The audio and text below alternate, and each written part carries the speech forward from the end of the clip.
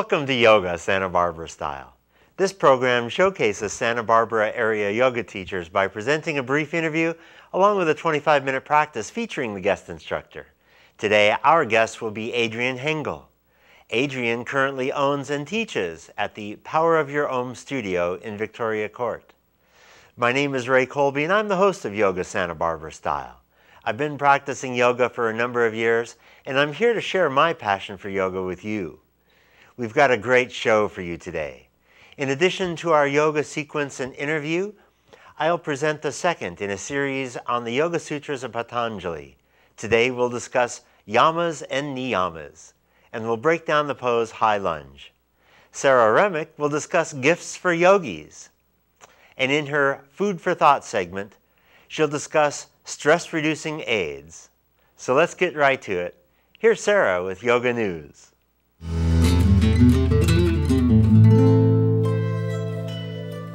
Thank you, Ray. Well, the holidays are fully upon us, and as the gift-giving season is soon to hit its peak, I thought I would highlight some cool gift ideas for the yogi or yogini in your life this holiday season. Maybe your son or granddaughter or brother-in-law came home for the holidays with a newfound love for stretchy pants and green drinks, blankly staring at you at any given time with his or her legs and arms twisted around like a human Gumby doll. And as you stare back at them, unwittingly trying to win this creative new style of don't blink first, you may think to yourself, what in the world am I supposed to get this bendy, I don't eat meat anymore, let's try drinking water without ice today kind of person that used to be so simple and easy to buy for? Well, gift giving for your beloved yogi is much easier than you think. First off, most yogis love the natural world in many capacities. So a cool gift idea might be tea light holders made out of driftwood. You can make them yourself really easily, or you can look for some at the Sunday Art Walk along Cabrillo Boulevard. White sage, fresh or dried, for aromatic purposes or to help dissipate negative energies. It's a wonderful yogi gift. Noe at Yes Yes Nursery has wonderful sage starters, or you can find dried sage at some of the local yoga studios here in town. And even some vendors outside of the market on Saturdays have sage that they've handpicked and dried themselves. We have a new REI in town, and your yogi might love a new pair of hiking shoes or a new wick-dry top or a camping accessory. A headlamp is more useful than you will ever know, and for so much more than camping. Now, Paradise Found on Anapamu is a little gem in the world of Walmart wreaths and Costco-sized chicken pot pies. If you want to find something really meaningful or special for your yogi loved one, this is one of the best spots in town. They've got crystal salt lamps, owl tea mugs, tarot cards, and mermaid calendars, inspirational books galore, like The Artist's Way, one of my favorites, incredible music CDs, Jesse Rhodes' Wonderland, an amazing album. You can find it online at his website. And an array of DVDs. Like 5 Elements Tai Chi, wonderful DVD. They've got stuffed Ganesha dolls and magical journals, statues of many different deities, candles, angel cards, one of my all-time favorite things. These are so fun to play with.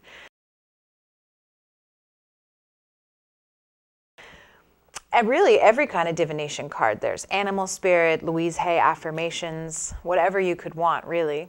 Jewelry from local artists, and so much more. You know, Whole Foods, Lazy Acres, and the Isla Vista Co-op are also great places to find really cool gifts.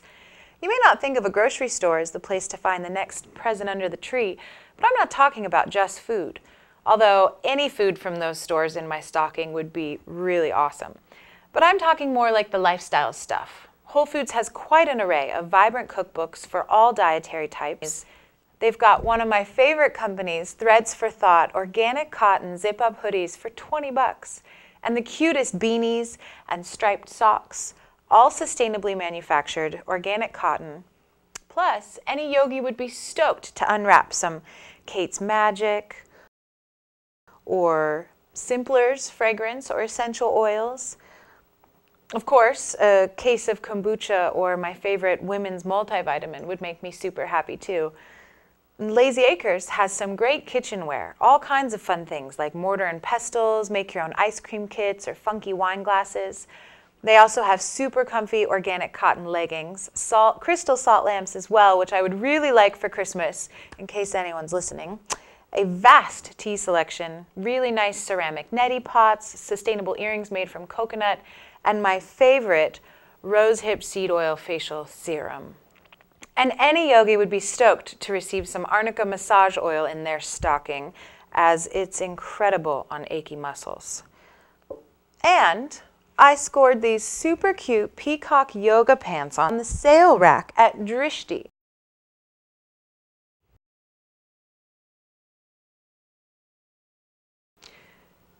If you're looking for some really classy and beautiful yoga-inspired gear that's not crazy expensive and that supports a small local business, Drishti is the place. It's right next to Sojourner on Canon Perdido, and not only do they have some of the cutest yoga-inspired clothing I've ever seen, but they have a wonderful book section where I got my favorite book, Yoga for Partners, the amazing photos, and some of the prettiest jewelry in town. Plus, they usually have a sales rack out front where you can score great deals, like my pants. And of course, there's all kinds of gifty hoo-has at local yoga studios. But what your yogi might love the most is a gift certificate to one of the studios, a couple of classes on a gift card or a series package. Now that's the gift that keeps on giving all year long. So this holiday season, get into the spirit and think outside of the mat. Whether you go big or not so big, the real gift is being with those you love and sharing the spirit of gratitude. Object-focused meditation is a visual meditation involving an external physical item. Since we are conditioned to be task-oriented since childhood, we have learned to keep the mind from drifting by giving it a task to focus on. Object-focused meditation makes use of this conditioning by getting the mind to focus on the object in front of you. It tricks the mind into staying in the present moment. The nature of the specific physical item to use for the meditation is not that important. It is a matter of personal preference, and anything from a candle flame to a picture of a deity to a flower to a rock could be used, although I suggest that either the object be one you care deeply about, or living, or both. The external object of attention is useful inasmuch as it acts as a point of reference to which the mind can easily be tethered. Every time it strays, you simply need to bring it back to the object. However, the chosen object should meet two conditions. It should be small enough so it can be scrutinized without having to move your head, and it should be big enough so you don't have to strain your eyes to study its details. There are slightly different ways in which object-focused meditation can be done, but it is easier to do it as follows. Start with a breath count meditation to stabilize the mind as a prelude to moving the attention outward to the external object. Once the mind is calm and present, open your eyes and study the object. Observe every detail in a non-discursive way. Notice how light falls on the object. Does it induce any changes in its texture or color? How sharp are the lines of its edges? Is the object's surface rough or smooth? Simply observe and refrain from putting labels on what you see, and try to lose any judgment other than an attraction. The meditation acts as a direct antidote to the poison of fragmented observation, which afflicts almost every single one of us. It truly is a scourge of the modern age. Constant bombardment of our senses with stimuli overwhelms their ability to pay complete attention to one object or event at a time.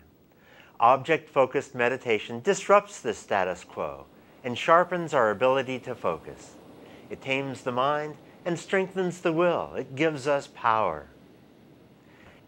As you progress in your practice, you will find that thoughts disappear, and as they do, you start experiencing profound peace and serenity within. Even the external object of meditation will transform into an object of ceaseless wonder. You will soon catch yourself deriving intense pleasure from the most mundane of objects. For these reasons, object-focused meditation comes highly recommended for beginners who may find Stilling the mind during meditation difficult. Meditation techniques, like other techniques of yoga, such as asana practice and pranayama, are just techniques to get us started. Once you have acquired the skills, then the technique begins to dissolve. Think about it this way. Learning one of these techniques is analogous to learning to play a specific instrument. Once you've mastered the technique, then you can begin to invent new jazz riffs or become creative in the ways that you use the technique. It's the same here.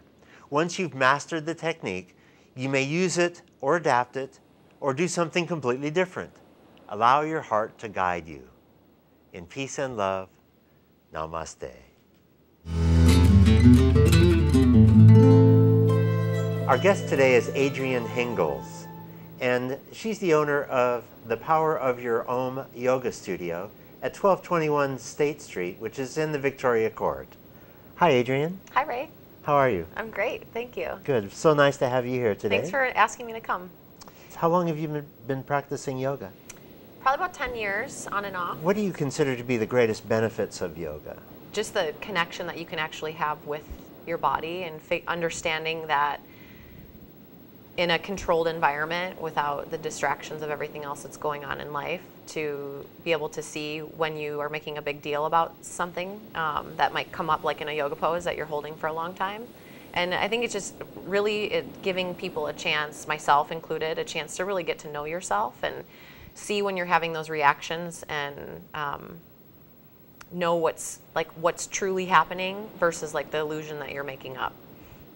So you're talking about emotion and feelings and sensations that occur in our bodies in some sense, right? Whether it's emotional or physical, right? And so it's like if you do any sort of movement, whether it's, I mean, yoga itself, the physical practice is the asana practice, but literally you could be doing yoga when you're doing stand-up paddling or out riding a bike. It's just a matter of how much you're connecting with what you're doing versus everything else that's in the outside world, I think. And knowing kind of the body sensation that you're having, that it's just a body sensation, and anything else that you sort of bring to the table on it is something else that you're mentally bringing versus what's really happening. And I think being able to address that is simply on your yoga mat helps you to address it everywhere else you go. What do you consider to be the greatest risks associated with yoga? The biggest risk I feel is feeling like you can't start now. People feel like they have to be ready, they have to be super fit, they have to have lost all their weight or have all their stuff figured out. And really it's come as you are. I mean, whether you're broken, battered, haven't figured things out, just got out of a messy relationship or in a messy relationship or whatever it might be, but just waiting for that day that you're going to be ready to show up. So from a risk standpoint, I feel like it's the risk of not starting.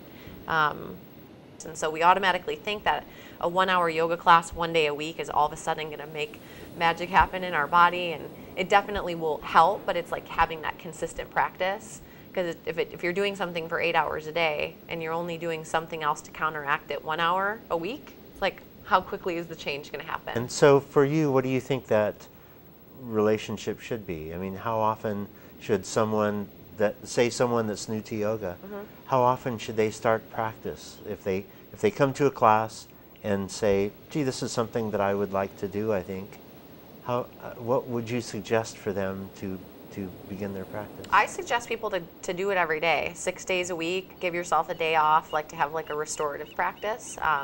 Because the thing is you can always do what you can. And what I found for myself personally is, aside from doing yoga, I do triathlons, and there's a lot of days where I come to a class and I'm so exhausted, so tired, but I at least get to the mat and I'm like, okay, we'll just see what happens. And I might feel exhausted, like I can't do anything, and all of a sudden there's some inner strength that shows up and I'm able to do more than I thought. And then there's days where I show up and I feel so strong and so ready, and all I want to do is just sit in child's pose or take Shavasana. And I always encourage students to just listen what your body is able to do that day, because no matter what, if you're spending time, whether it's 60 minutes, however long a class might be, a 90-minute class, you're giving yourself that time for yourself versus spending it trying to get a million other things done. And I think that's one thing that as we get busier and busier with more technology and more things to do and more places that we have to go, it's taking that time, whether it's 20 minutes a day doing your own home practice or an hour doing it in a studio every day, just getting that time in for yourself. Why do you teach yoga? I teach yoga because I feel like once you've learned something, and it's sort of your duty to teach it. And for me, I've learned that the more I teach something, I think the more I learn it myself. And it's funny because I'll be going through, one of my teachers always says, like, in order to be a good teacher, you have to have a spiritual practice yourself. And I notice that when I'm teaching more, I sort of relate my life into my teaching as well. And I start to see the things that are coming up as issues for me. I'm like, oh wait, weren't you just talking about that in class, but yet you're not living it in your own life? And so it's like being that example. It wasn't until I went to teacher training that I feel like, I don't know, quote unquote, understood what it was. Because before it was just a physical practice, like move your body, stretch a little bit, get stronger, this is great. But then when I went to teacher training and I was like, oh, this is what yoga is. It's this, actually having that full connection of that it's physical practice, but it's really to access the craziness that you have going on in your head. And so I feel like since I've learned that, it's like my duty, my calling to be able to teach it and teach it in the most authentic way that I can so other people can change their lives. And what style do you teach? I teach Baptiste Power Vinyasa Yoga, and it's basically a series of poses just brought together without any goals of perfection or rigid rules in class. And it's I would say a vigorous form of yoga. It's not like you're not just sitting and not just stretching, but you're moving your body. And it's just really about shifting energy. So the moment that you get into class, you're going from an outside world in to your own self, but also in a way that's challenging, and bringing people to a place, encouraging them to get to their edge so that they can see that it's possible to go past where they thought that they were limited by their mind. Besides yoga, what are your favorite activities? Well, like I said, I do triathlons, so swimming, biking, running. Being outside. I moved to Santa Barbara from the Midwest and didn't have the opportunity to spend 12 months of the year outside. The world is meant to be explored kind of thing, and I want to do as much as I can. And in the other activities that you do in your life, how do you feel yoga changes that, or do you see benefits from yoga? Oh, hugely. Just in triathlon alone, I've been doing the sport since 2007, and at my first race, I've always been competitive since I was little, was an athlete growing up, and I towed the line, and it's a beach start. So you run in from the beach, you go into the water. It started with a 750-meter swim, and I was so excited. I'm ready, I'm trained, and I got in the water and completely freaked out. And so all the training that I had done of like swimming, putting your head down in the water and swimming like freestyle swim, I like literally could not figure out how to do it because I was in a downright panic. And at that point in time, I don't think there was any idea of how my yoga practice could help. But now that I've been doing it for so long, I'm swimming out in the ocean now like 2 days a week. And I think just like any person, there's like the ocean comes with a lot of unknowns, like what's under the water and how's this going to go. And especially when you jump in the water with like 100 other people at the same time, there's a lot of chaos. And it's being able to manage the chaos and be able to keep calm, because you can't only control what you can control, and that's yourself. So there's times where I'll be swimming and I'll be thinking, I'm going to swim right in, my hand's going to go right into a shark's mouth, or there's someone's going to, like, my imagination can go crazy. And it's having that kind of groundedness of saying, like, okay, where are you right now? Is that, okay, that's a possibility that it can happen, but it's not happening now. And so it's like coming back to listening to the sound of my breath, and focusing on that so that the craziness in my thoughts can go away. So the swim for sure is the biggest thing, I think, from letting my imagination get away with me. With cycling, it's just in cycling and running both. It's just not only from a physical standpoint of just keeping my body much more open and flexible to create like more power as I'm moving forward, but just being focusing on each, like the 6 inches in front of your face versus like getting to that next mile or that next mile, because it's not about what's happening later or what's happened before, but what's going on at that exact moment. Sure. Well, Adrienne, thank you so much for coming on the show. We're really pleased to have you here. And Adrienne, just a final question. Do you have a website or some way that people can reach you online? I do, yes. The website's powerofyourown.com, and it lists all the information anyone needs to get started, what to bring to class, class schedule, class prices, and that's it. Well, thank you so much, and thank you for being on the show today. We've really enjoyed having you. Thank you. It was great. Appreciate it.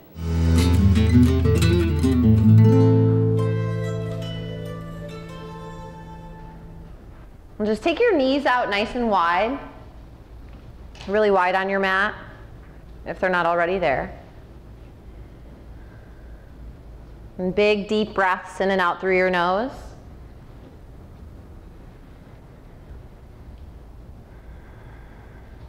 Take a full breath in and a big exhale. And then come up onto hands and knees and press up into downward facing dog. Yeah, and just settle in here, pedal your legs out, shake your head yes and no. Focusing on your breath and just moving things around. Take your right leg, send it up and back. Bend your knee, open your hip. Take your right leg up higher, big inhale. Breathe out all the way. Big, big inhale. Now open it up even more. Take a full breath in, right foot down. Send your left leg up and back, big, big inhale. Open it up, exhale. Lift it up higher, breathe in. Big exhale. 2 more breaths, lift it higher. Open even more. Big, big inhale. Left foot down. Now shift yourself forward right into high plank. And just press down through your hands, back through your heels. Soften the space in between your shoulder blades. Soften your jaw, your face, your eyes. Take a really big breath in. Empty it out. 1 more, big inhale. Now low push-up, exhale. Upward dog, lift your chest, tops of your feet on the floor, and downward facing dog, take it back. And then we'll do that again, this time with breath. So come forward, high plank, 1 breath in. Low push-up, exhale. Up dog, breathe in. Downward dog. And again, high push-up, low push-up, up dog, down dog. 1 more time, high push-up, breathe in, big breath. Low push-up, exhale. Upward dog, down dog. Good, now take a full breath in. Empty it out. Big breath in again. Empty it out. Huge breath in. Empty all the way out. Look to your hands. Jump to your hands. Halfway up, breathe in. And bow forward. Rise all the way to stand. Bring your hands together at your heart. Take 3 breaths together. Inhale. Exhale. Fill up. Let it out. Big breath in. Empty all the way.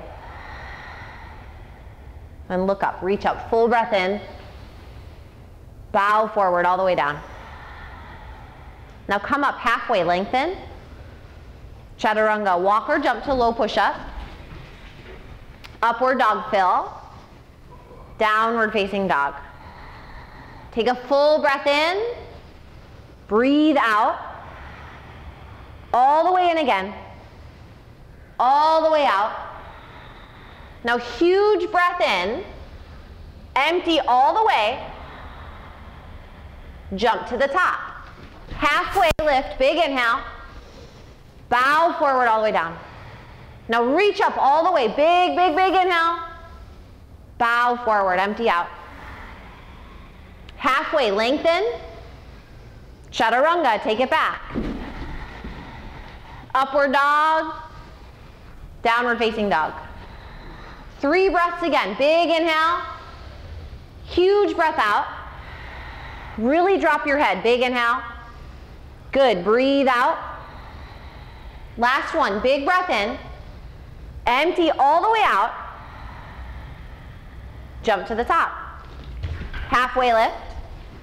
Fold down. Reach again all the way up. This time a little back bend. Look back. Bow forward. Halfway lift. Big inhale. Chaturanga. Send it back. Up dog. Down dog. Take a giant breath in. Empty it out. Again, all the way in. All the way out. Full breath in. Empty all the way. Jump to the top. Halfway up. Fold down. Feet together, Utkatasana, so chair pose. Reach back and sink really low in your chair. Really bring the weight into your heels and lift your toes off the mat. And then look up. Big smiles. You're so glad to be here today. Now relax your shoulders. Now look up, big, big inhale. And then just sink back. Now reach your arms further up and back. Good, breathe all the way out. Couple more breaths, inhale. Sink down lower. Let the legs shake a little bit, breathe in. It just means you're alive, breathe out. Huge breath in. Exhale. Reach back a little more. Bow forward. Halfway lift, lengthen your spine. Chaturanga, send it back. Upward dog. Downward facing dog. Right foot forward, warrior one. Reach up, full breath in. And then stay, breathe out. Now same thing, look up, breathe in. And sink your hips down lower, exhale. Good, reach further back. Nice, breathe out. Now reach further back, more, more, more. Good, breathe out. Take a further back bend, inhale. Chaturanga, let it out. Upward dog. Downward facing dog. Left foot forward, warrior one. Reach up on the inhale. And then just land as you breathe out. Keep reaching up. And then keep landing, keep sinking. Big, big inhale. Breathe all the way out. Now reach further back. Let your shoulders melt down your back. 2 more breaths, inhale. Big exhale. Now reach back a little further. Chaturanga. Upward dog. Downward facing dog. Take a full inhale. Let it out. All the way in. Let it out. Huge breath in. Empty all the way out. Jump to the top. Now halfway, really fill up. Bow forward, empty. Chair, this time 1 breath in. Fold forward. Halfway, lengthen up. Chaturanga, send it back. Upward dog, really fill. Downward facing dog. Right foot forward, warrior one. Reach up, this time 1 breath up. Back down, chaturanga. So let it be a little messy, it's totally fine. Up dog. Downward facing dog. Left side, warrior one. Reach, fill up your breath. Back down, chaturanga. Upward dog. Downward facing dog. Take a full breath in. Empty it all the way out. Big breath in again. Empty out. Now last one, really fill up. Empty out all the way. Jump forward. Halfway up. Bow down. Chair, big inhale. Fold, exhale. Halfway up. Chaturanga.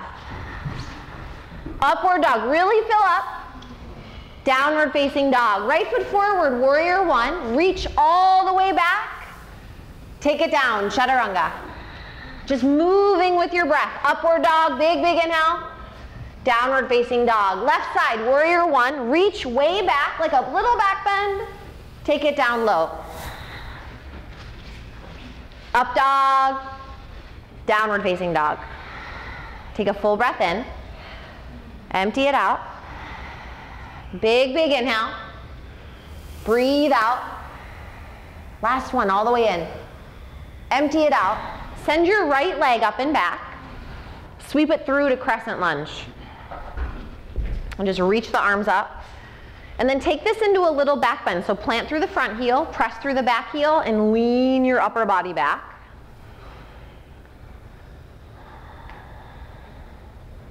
And start to look further up and back on the ceiling. See if you can see something new on the ceiling, maybe like even you see a new light behind you. Go towards the light. Take a really big inhale. Bring your hands to your heart. Full breath in. Twist to the right. Now stay hands in your prayer or fly them floor to ceiling. And then bringing breath into your twist. So lengthen your spine, breathe in. And then twist open more, breathe out. Do that again, inhale. Big exhale. Big, big, big inhale. All the way out. All the way in. Now empty it completely out. Rise up to warrior two. So spin open. And just land here. Now take a full breath in. Extended side angle. So right arm to your right thigh or your hand to the floor. Now let the front knee be bent. And then even do this. You can grab a block and bring your hand to the block. Take the top arm, extend it towards the window. So that's the extended part of the pose. Take it down, chaturanga. Upward dog. Downward facing dog. Send your left leg, sweep it up. Take it forward, crescent lunge. And then relax the shoulders down your back. And then do the same thing like before, press through the front heel, use that as your anchor, and lean into a back bend. Relax the shoulders. So keep lifting up through the center of your chest and leaning back a little more, a little more. Take a full inhale, hands at your heart. Full breath in, spin to your left. And then same thing, just like before, hands can stay or fly on floor to ceiling. And then use your back leg more, so press through the heel. Yeah, fire up that back thigh. And then breathe together, 3 more breaths. Inhale together, and let it all the way out. All the way in. Big exhale. Now last one, really fill it up. Empty it out. Come up, warrior two. And just land in it. Take a full breath in, extended side angle.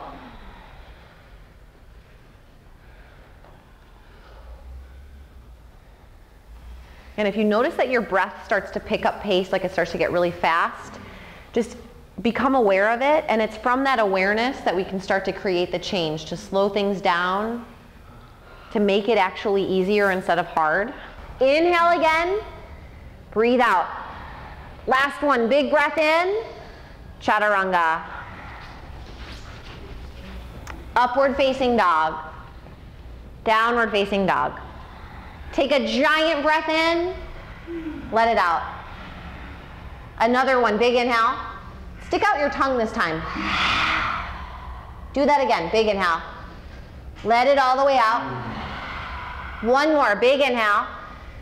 Empty it out. Come forward into high plank. Lower down into low push-up. Back into high push-up. Down low. Back up. Down low. Back up, inhale. Down low, exhale. Back up, inhale. Down low. Upward dog, fill up. Downward dog. Come forward again, high push up. Slowly lower down, 5, 4, 3, 2, 1. Take one ear to your mat, arms down by your side.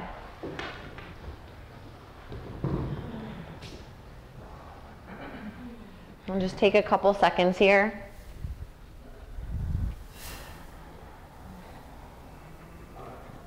Take your chin to the mat.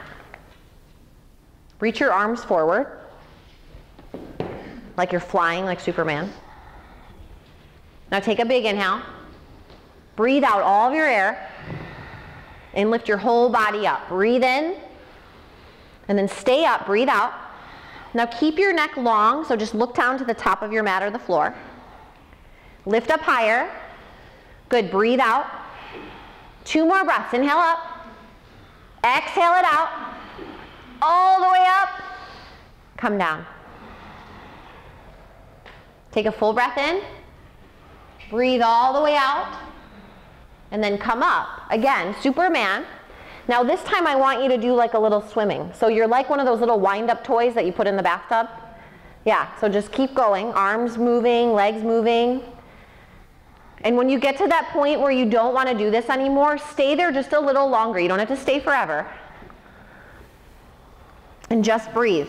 And the moment that you start to feel like you can't even move parts of your body, like it takes a little bit too much mental capacity, that's good too. So let go of thinking, let go of doing, and just keep going. 5, a little bit more swimming. 4, 3, 2, lower down. All right, bend your knees, grab your feet. Bow pose, so stay on your bellies, take a full inhale. Now breathe all the way out. Lift your body up, big inhale. Nice, now breathe out. Lift up higher, huge breath in. Good, breathe out. 2 more breaths, go up higher. Big exhale. Kick your shins further back, lower down. Press into upward facing dog. And back to downward dog. Now either walk or jump through your hands. Land on your bums. Lie on your back. And press right up into bridge pose. Bring your knees together to touch, your feet together to touch. Keep your knees squeezing. Send your right leg towards the window. And now keep your hips up high and knees together. So walk your foot, Robin, a little bit closer to the window. So walk, yeah, there you go. So plant through your heel. You're working your hamstrings a lot here. Yeah, yummy. Weaker part of our body that we don't like to work. Hips up higher. Keep the breath going. That's the instant path to presence. Other side. Now do the best you can. Keep the knees together. Hips higher. You can use your hands as a bind underneath you to press down or grab onto the sides of your mat. Take the hips up 2 more inches. Go up a little more. Lower everything to the ground. All the way in with your breath. Let it out now. And bridge or wheel, set your hands by your ears. Urdhva Dhanurasana. Go for it. And just see what happens. The first step towards making any changes is taking the step, and then you always can choose to change your mind. You can try it and then come down and do something different. Take a full breath in, lower down. Take a big, big inhale. Let it all the way out. Go up again. Bridge, wheel.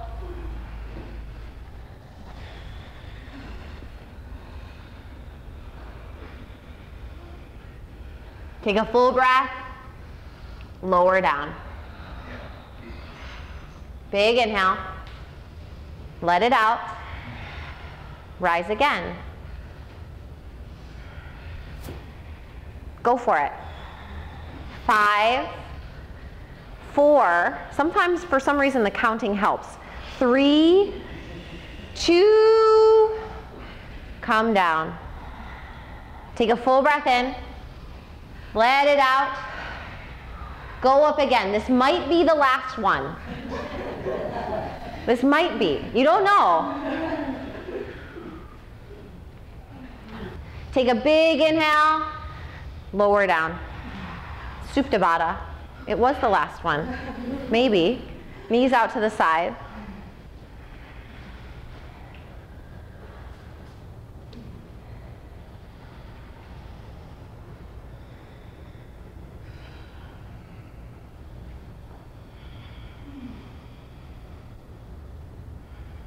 Now keep your feet squeezing together and lift your feet about a foot off the floor. Bring your hands behind your head. Yeah, lift the feet up off the floor and keep squeezing them, really getting into like those really deep abs. Now take a breath in. Bring your elbows towards your knees, exhale, and then come back down and back up. Now keep going with that, and as you come up, lift your butt off the floor too. So you're using both your lower abs and your upper abs. And then to get really deep in the abs, keep squeezing the feet together. So just pressing, even just the ball mounts of your big toes together.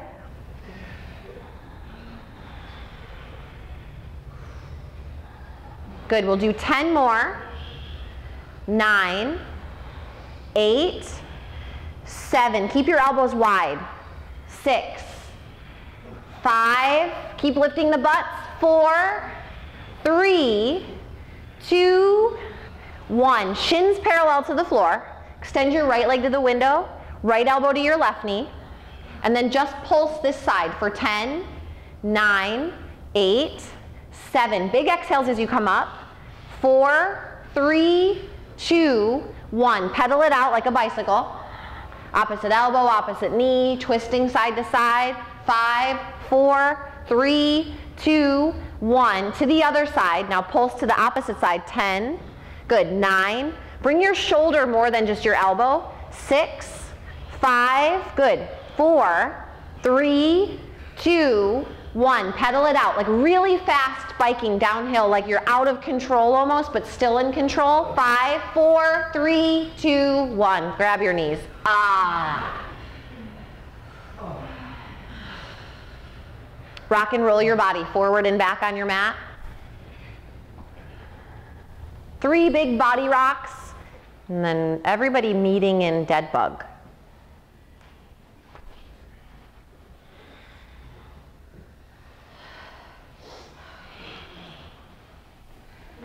Yeah, so lie on your back. As you grab the bottoms of your feet, you can take one leg, straighten it out, bend the other one, just really rock it into the hips, into your IT bands, your hamstrings, any places that's tight.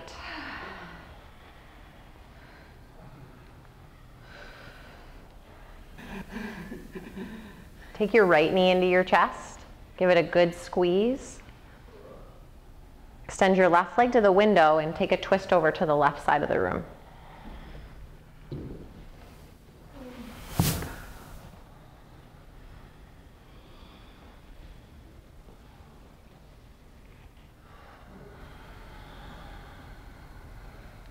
And switch to the other side.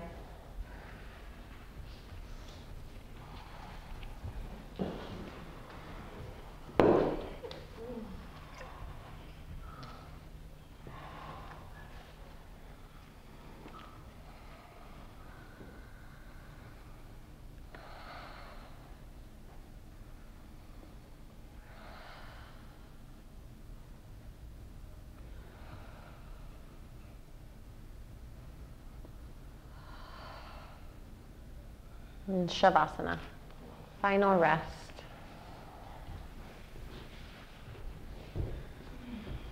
And if you have a towel to cover your eyes with, that might be nice.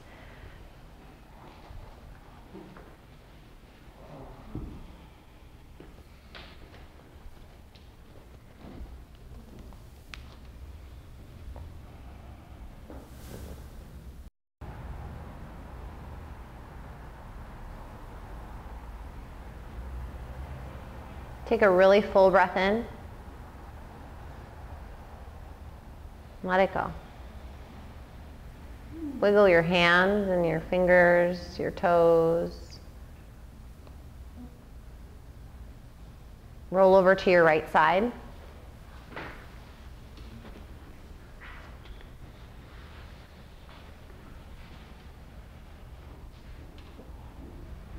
And come up to a seated position, eyes closed, hands at your heart center. Take a full breath in. Let it out. Inhale again. Exhale. One big Om. Big inhale.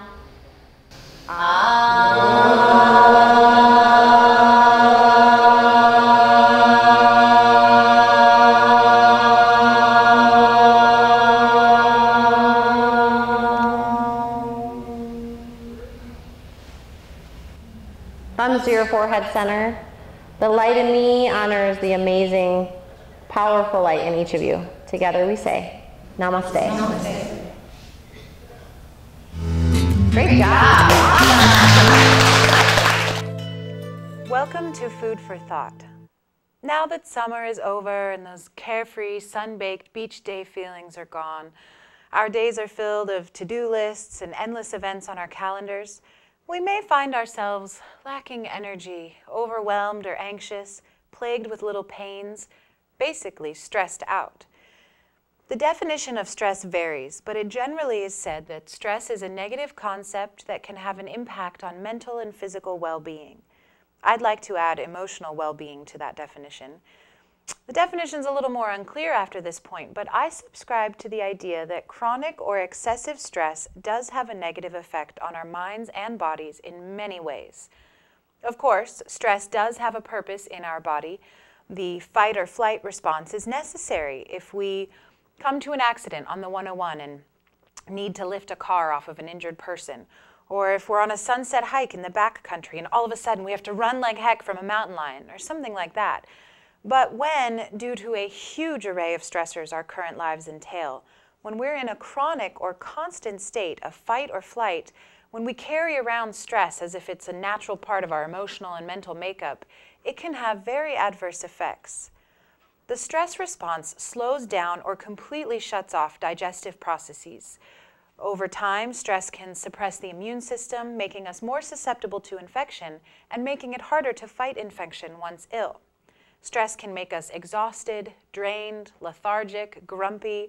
Some people overeat, some people undereat when they're stressed. Sleep patterns can be disturbed, either not being able to sleep enough or wanting to do nothing but sleep. Gastrointestinal upset, muscle tension, aches and pains, and so many more symptoms can all be a result of stress.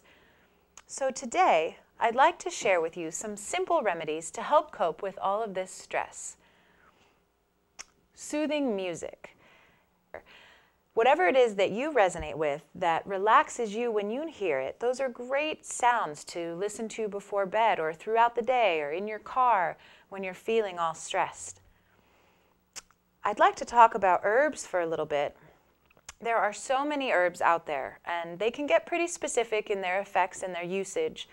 I've tried today to just cover the broad spectrum without getting into the specifics, though you can go so much deeper into herbal therapy if you choose to. And always, with anything I spout off about in these segments, do your own research, be aware of dosage recommendations, and check with your healthcare practitioner regarding your use of these herbs. Though some of them might tell you these herbs don't do anything, we all know a little bit better. Holy basil, or tulsi, one of my all-time favorite herbs for stress. This is a little starter of what's called the Krishna tulsi. There's several different kinds of tulsi. Tulsi regulates cortisol production by the body. And cortisol is the stress hormone that's released, especially during fight or flight. And this little guy regulates how much your body produces and how often it's pushing it out. In India, this herb is revered because they say that it elevates the spirit. So it's a very calming, soothing tea. Best used in a tea or in capsule form. It comes in tinctures as well. But for a tea, you just clip off the flowers or the leaves and stick them in hot water. These are some nice, supercritically extracted holy basil capsules. Chamomile, unfortunately my chamomile's all dead right now, but chamomile is a wonderful nervine This is a packet of chamomile tea.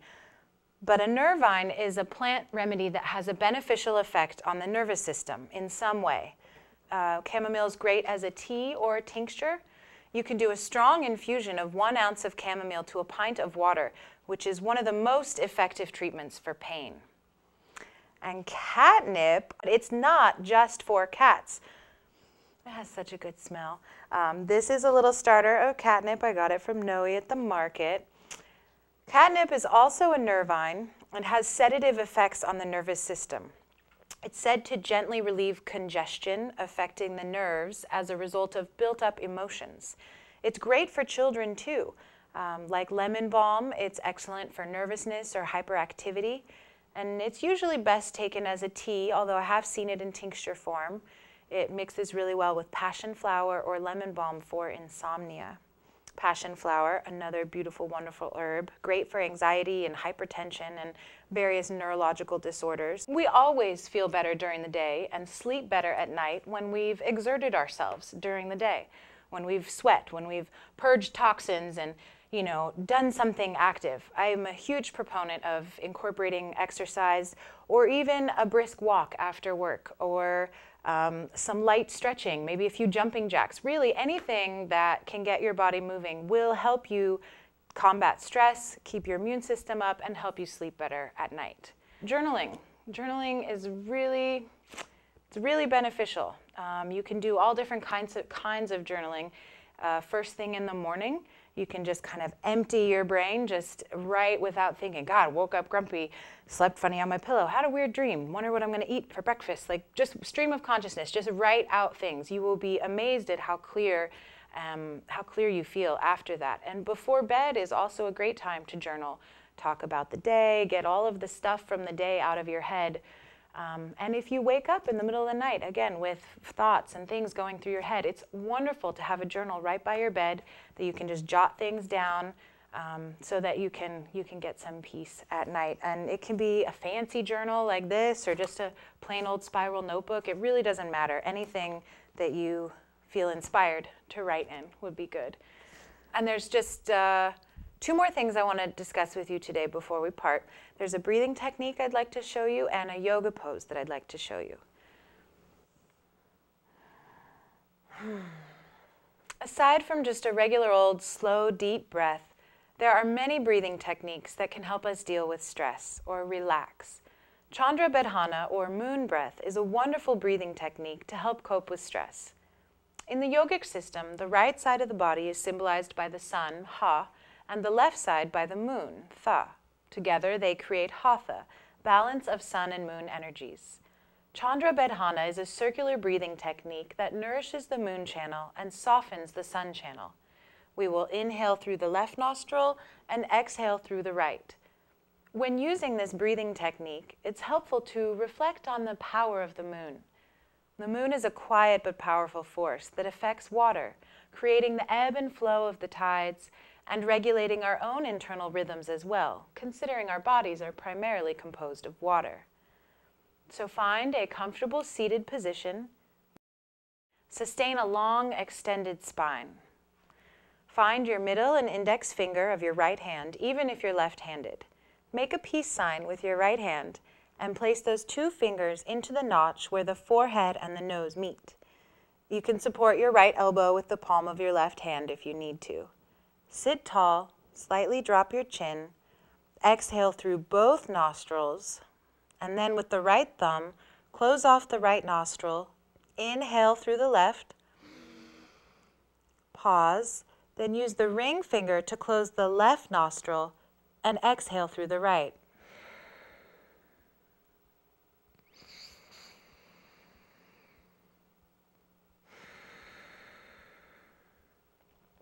This is a circular breath, so you will always inhale through the left and exhale through the right. Try to balance your inhale and exhale, gradually lengthening as you relax. Practice a minimum of 3 rounds or continue for up to 5 minutes. Complete the breathing practice with a few rounds of breathing in and out of both nostrils with Ujjayi breathing. Now for the yoga pose.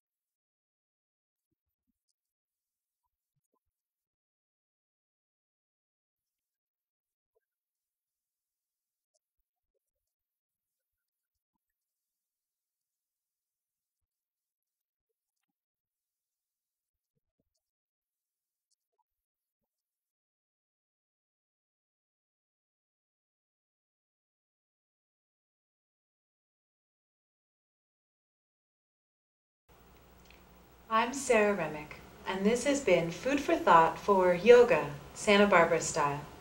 In vibrant health and a little less stress. Namaste.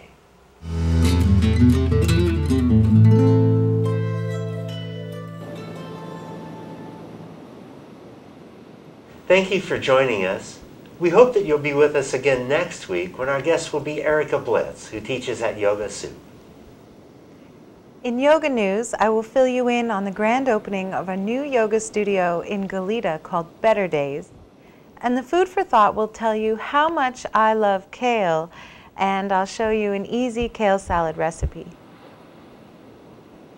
And we'll revisit diaphragmatic breathing and add on to it a little bit.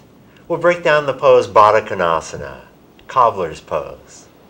And we'll continue on with the Yoga Sutras of Patanjali. And Sara, thank you so much for your tips on stress reduction, something we can all use from time to time. Absolutely. Thank you, and namaste. Namaste.